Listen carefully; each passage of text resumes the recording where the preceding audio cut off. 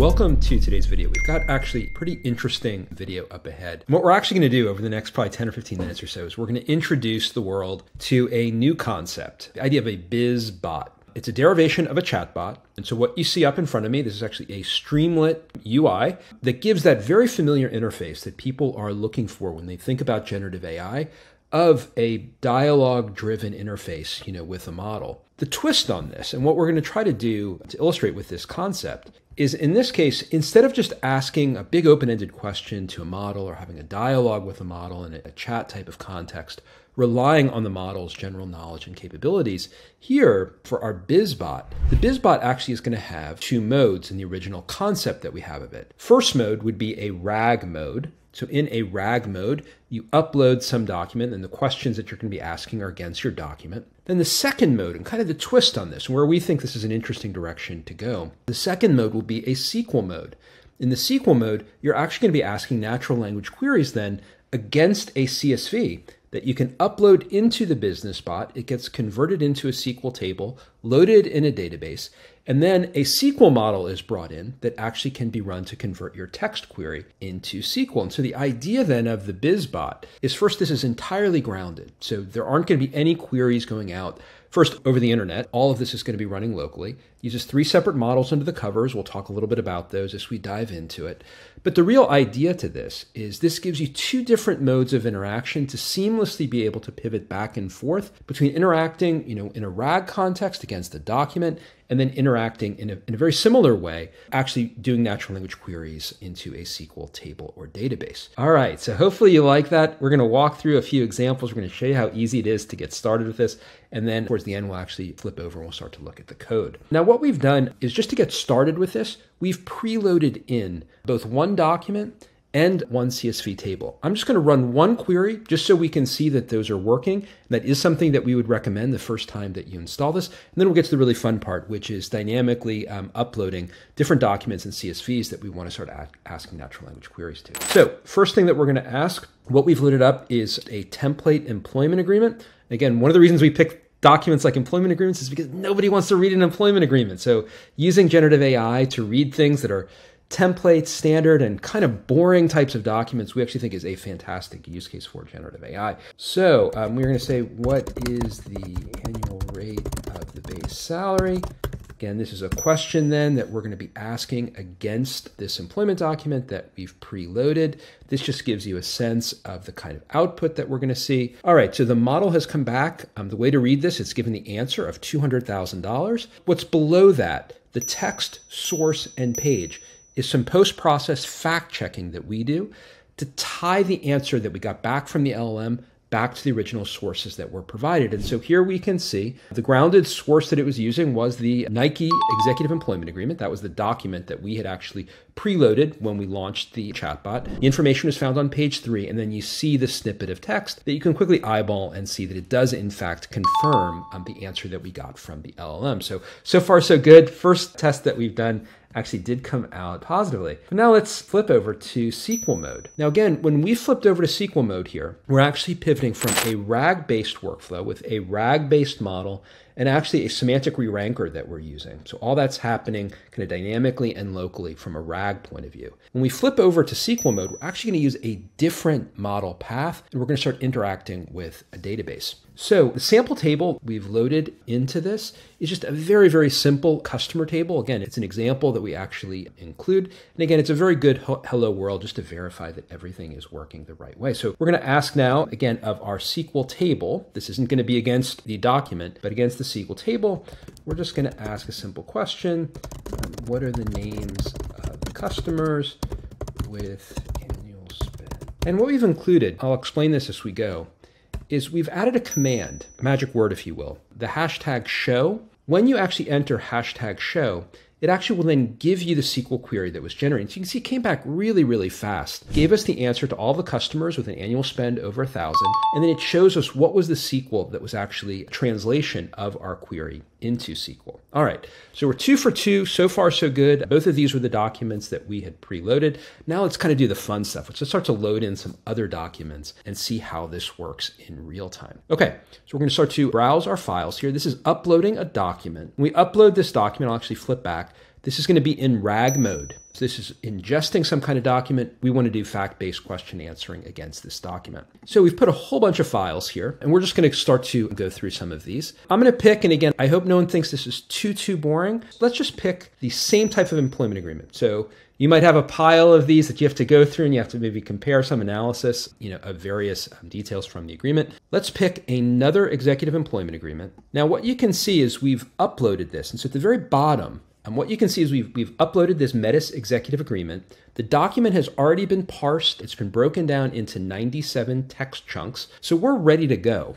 And so now what we're going to see when we ask the same question that we asked up at the top is we're going to see a different answer, because instead of going against that Nike executive employment agreement, we're now going to be querying against the Metis executive employment agreement. Actually, I guess in this case, the salary was exactly the same, but you can see that it actually was coming from a different source document. All right, enough with executive employment agreements. Let's go and let's load up something that's a little different, perhaps a little bit more interesting. So let's pull up a document on J.D. Salinger. And again, this was a short paper on J.D. Salinger. And we're just going to ask a basic question.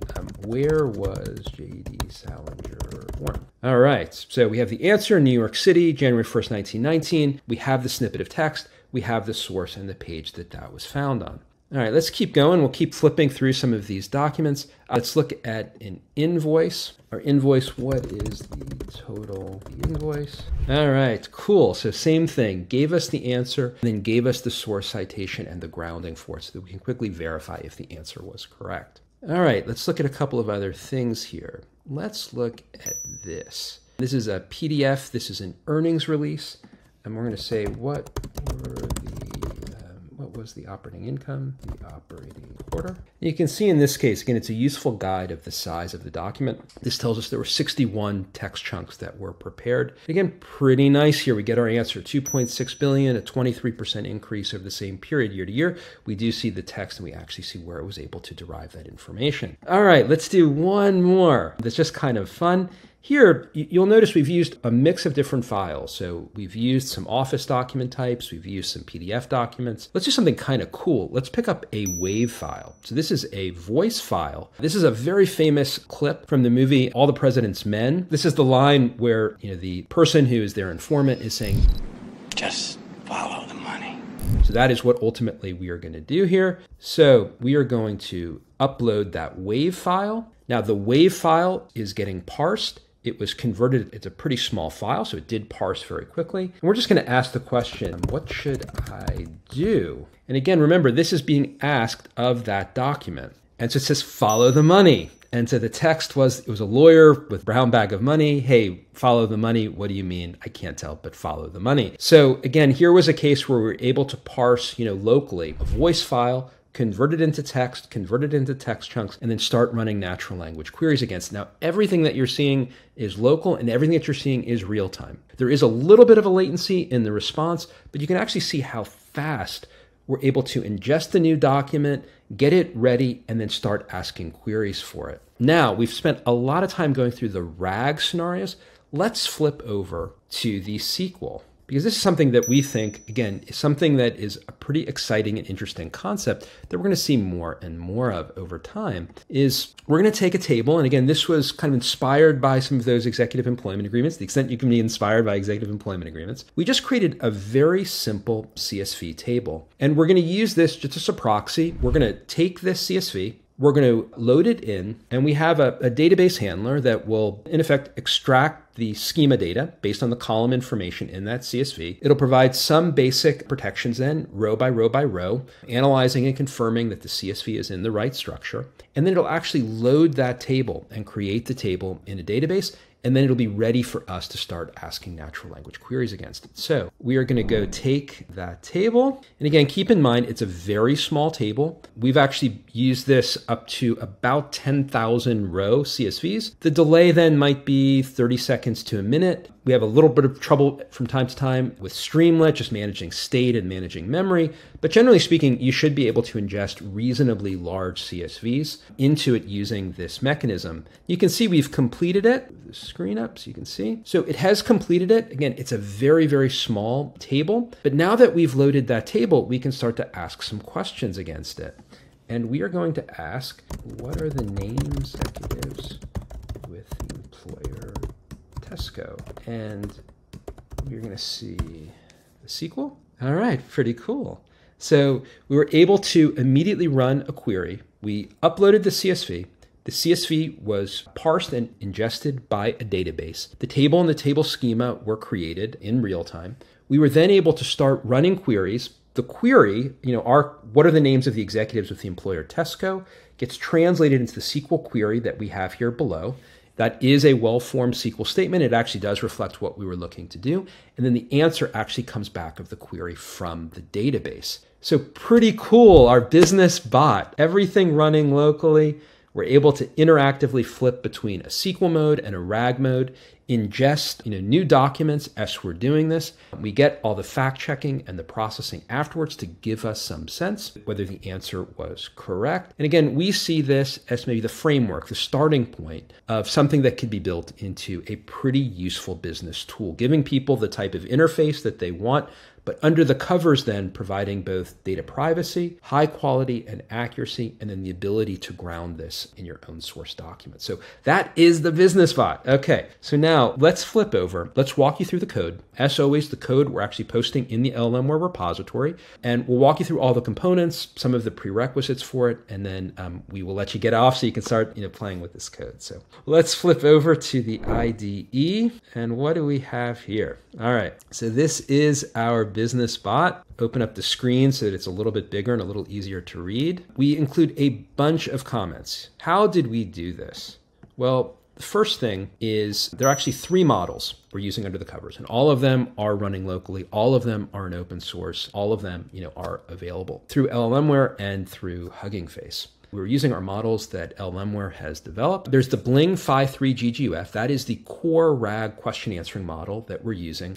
You can see very, very good, high quality responses that we're able to get. A little bit of a latency, so this is something we're still working on, how we can continue to enhance the performance of it. But all of this was just running on one laptop. So there's the Bling Phi3, that's the core RAG model. Second is the Slim SQL tool. This is the model that we're using for text to SQL. It's a very, very small model. It runs really fast. You will notice, and again, our upfront caution on this, keep the queries relatively simple and straightforward and relatively close to the SQL schema to get the best results. I think what you'll find is that you can get some great results out of this. But again, keep it simple and keep it straightforward. The final model that we've used is a model that we've just been introduced to, but it's now one of our favorite models. And again, thanks to our friends at Jinna AI, this is a model that they released, I think, just a few months ago. It's a re-ranker turbo model. Again, it's small, fast, very high quality. And the way that it actually works, it doesn't use an embedding model. It doesn't use a vector database, I should say. What it actually does is it takes those text chunks that come out of the parser and it runs, in effect, a batch semantic similarity of those documents compared to the query and gives you a ranking. So we're then able to take the text chunks sort of processed in memory in real time that have the closest affinity to that query. We concatenate that to form our source context, and that's what gets passed into the model. So Jinna Re-Ranker Turbo, we'd encourage you to go check it out. There is a link to their Hugging Face page. It's an awesome, awesome model and a great tool for building business bots like this. We are going to use SQLite. We do offer the option if you wanted to build this on Postgres, ultimately try to scale this. The other thing then, we built all of this UI, probably looks familiar. We built it on Streamlit. So if you haven't used Streamlit before, you will have to pip install Streamlit. And then the way you'll actually run this script is from the command line, the Streamlit run bizbot.py. Again, more information if you want to get information about Streamlit. Sample data. Again, we would encourage you the first time that you use this, use the 2 sample data that's getting automatically loaded just to make sure that everything is installed, everything is working right, and then you can really start having some fun bringing in some of your own documents, really experimenting with what you can do with this. Last thing then that we would want to say, this is running locally, so the speed and performance of it, a lot of it is going to depend on your CPU and GPU configuration. We would recommend you have at least 16 gigabytes of RAM and ideally 32 to run the example. Here is the example script. The basic flow of it, the core of that Streamlit application is actually right here. Once you invoke and run, this is the core logic that gets run. You can see a bit of some of the kind of the setup, how the sidebar gets set up. The key thing is really here which is once a user enters a prompt, depending on the model type that's been selected, if it's RAG, it gets a RAG response. If it's a SQL, it goes and gets a SQL response. And then in the code, we'll show you, here's the code to go get a RAG response. And the first step after parsing the document and breaking it up into a list of dictionaries, once we do that, we actually pass it through the re-ranker model. We run that inference on the re-ranker. We take the top 3 text chunks. We add those 3 text chunks to our prompt. And the way that the machinery of LLMware works behind the scenes, it automatically concatenates that, it batches it, it builds the prompt for us. And then we run our prompt with source. And then we run a few different fact checks afterwards just to see what kind of response we've gotten and how we start to enrich the answer with the source material that we've been able to derive from that. All of that is this code here. And then finally, the last piece is the SQL response. And again, for the SQL response, we're actually using the agenting infrastructure inside LLMware. And again, a really powerful one-line command that can take that prompt, the database, and the table, and it can run the whole process for us. So we automatically then get that model response, and that's ultimately what we serve back to the user. You can see the code, it's 300-ish lines of code. All of this is available in the LLMware repository, and it's really been designed, once you go through these directions, once you install Streamlit, this really should be copy, run, Streamlit run, and then you will immediately see the UI pop up in your browser, and you are good to go and off to start using this. If you don't have these models, if you haven't downloaded them before, they will be downloaded the first time that you run this. So don't be surprised if it takes a minute or two, for that to happen and then for the UI to come up. Again, last thing that we'll say about this, we think this is a pretty exciting concept.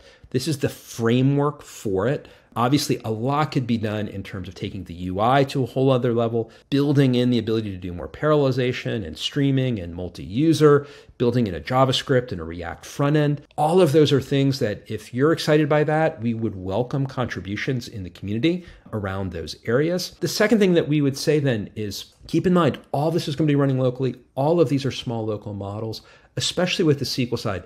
Be nice. Keeping queries simple, clear, and in line with the data schema is going to give you much, much better results. If you want to trick it, you want to break it, you'll probably be able to. But the only person who's going to be frustrated is you, because you'll get a lot of answers that say, I'm really sorry, I couldn't figure this out, I couldn't figure that out. That's one of the reasons that we do offer that #show, so that you can see the SQL, you can see if something is going wrong in the formulation of the SQL. That gives you some clues then on how you can adapt some of your natural language to more easily enable the model to generate that SQL. We would welcome feedback, ideas, future directions of where we take this, counter any issues with this. As always, please send us some feedback. You can raise it through our GitHub repo. Thank you, everybody. Take care and have a wonderful day.